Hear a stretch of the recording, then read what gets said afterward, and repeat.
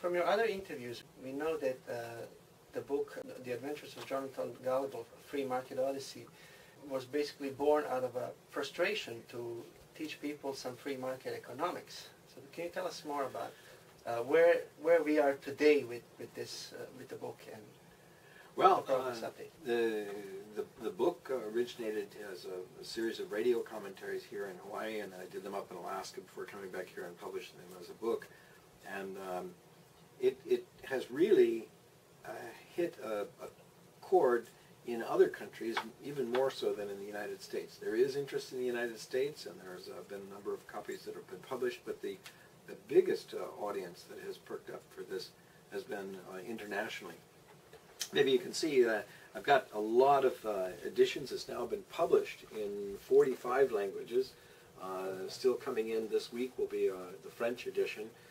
But we've got them from all over the world. We've got Arabic, and we've got Mongolian and Kiswahili, and across Europe. Europe has been probably the most prolific in producing books, and I have to thank Tomislav Krsmanovic in Belgrade for his help in finding people throughout the Balkans and arranging translations of the books in Slovenian, and well, I can't recognize all the languages offhand, but maybe you can. Yeah, this Croatian. is in Croatian. Yeah, and maybe then this one was Ljubljana, so Slovenian, the first Slovenian edition. Okay. And we did a Romani edition. Roma edition? That's right, Roma, okay. The Roma? Gypsy edition. Language? Oh, that's right. Nice. And Serbian. This was the earliest of editions. Nice. And perhaps you can recognize the... this is Montenegro here, says. Montenegro. Okay, it's in Cyrillic. Here's Bosnian edition. Mm-hmm. And I guess this may be, I think this is Macedonian. Yeah. And Macedonian right here. And so then we also had Czech, Bulgarian. Actually, many of these languages have been published more than once.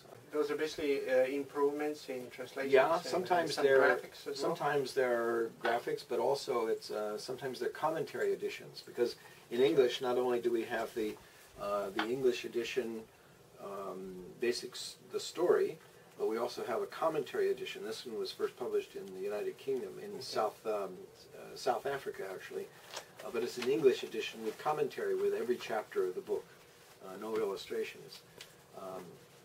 And we now have a new Polish edition that's with beautiful illustrations that's now being translated, being adapted to the English. That has just been published. So I'd say there's a lot of appeal. We've even had it produced in plays. In Nigeria and in Slovakia, it's been produced into plays.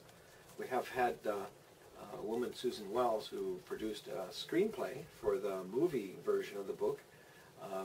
But we haven't yet gotten off the ground with a movie. One day we'll have it on the silver screen. Okay.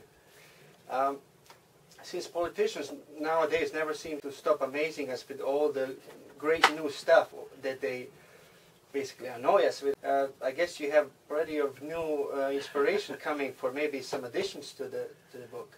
Yeah, there's always new ideas for new chapters. Some people say, well, what more ideas can you write about? And I said, well, there's every day in the newspaper is filled with lots of stories that you can satirize. Right. And that's the beauty of this kind of approach.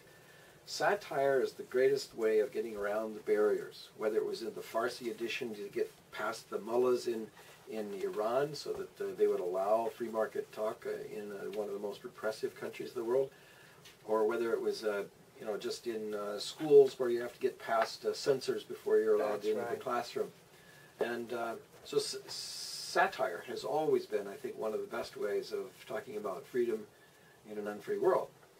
And so I have a lot of hope for that. And also I wrote the book as a kind of an undated story of an older time, but I try not to make it seem like it's only just to this particular issue, so that people will apply the principle to any issue that comes up year after year after year. And that's why this book has been somewhat timeless. It's now in 23 years that we've been doing this book, and And everywhere I go, people say, well, how long have you been living in Poland that you understood all of our issues? And I said, well, I wasn't really writing about Poland. I was writing about Hawaii, but these issues are pervasive and universal. You know. Can you tell us a little bit about some of the economic issues, some of the economic principles that the book is talking about? Like Good in point. some of the stories? Yeah, well... Like in particular, the one I like Yeah. is the toll tax. So can you tell us what that story teaches about? Yeah, right. Well, Jonathan's wandering through this street. He's kind of like the Little Prince in the story of the Little Prince or Gulliver's Travels. He's wandering through and just asks questions.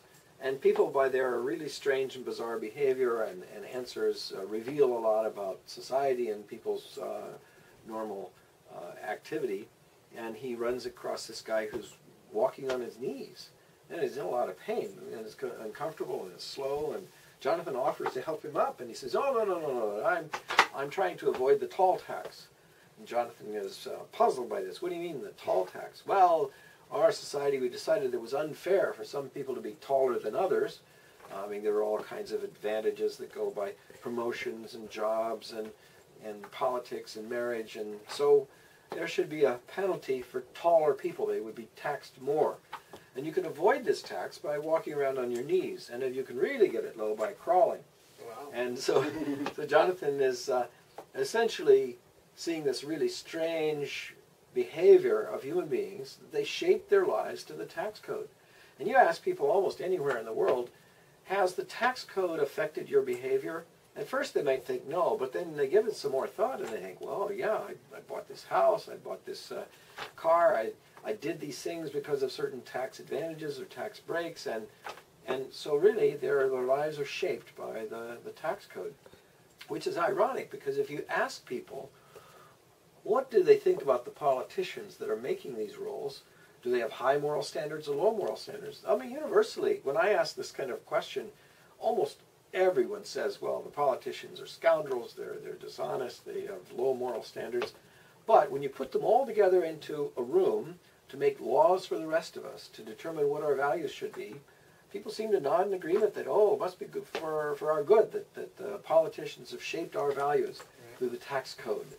And so many other ways, too. Regulations are more direct, but the tax code is a very subtle form of manipulation. And so that's one of the chapters in the book. And we will let our viewers read the rest of it and find out what it's all about.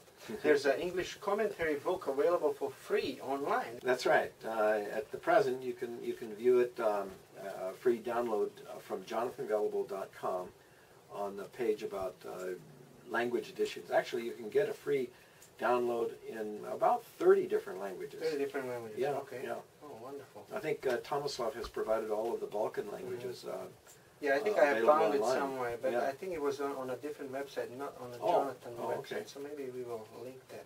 Yeah, sure, Make sure. sure it's there. Yeah, Okay. very great. glad to do that. Yeah. You know, when I think about Jonathan Gullible, I'm really thinking this could have been Ayn Rand's John Galt in his youth. So was that sort of an inspiration for you? Well, that's a good point. It's been pointed out to me before because JG is Jonathan Gullible and it's John Galt. Okay, yes. Maybe subconsciously I had that in mind. How long ago did you read the book? Atlas Shrugged I read in the early 1970s. Okay. So I'm old now, 62. But yes, that book made a very, very profound impact on me. And I'd say that Ayn Rand's philosophy of individual liberty was something that really propelled me towards acting on this kind of philosophy. Other greats, I was very much impressed by Milton Friedman, even more so by his son David Friedman, Murray Rothbard, Friedrich Hayek, von Mises, all these great Austrian economists.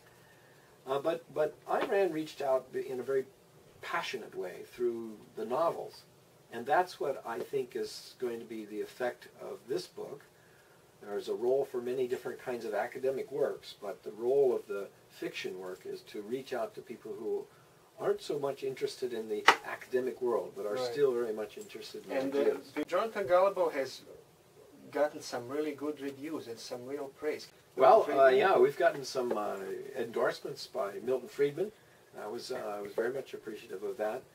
But also Walter Williams, a renowned free market economist from George Mason University, and Steve Forbes of Forbes magazine has endorsed the book. John Stossel, the renowned journalist in the United States, and Mark Skousen. So yeah, we've gotten some very nice acknowledgments. Actually, everybody that I've asked for endorsements has given it.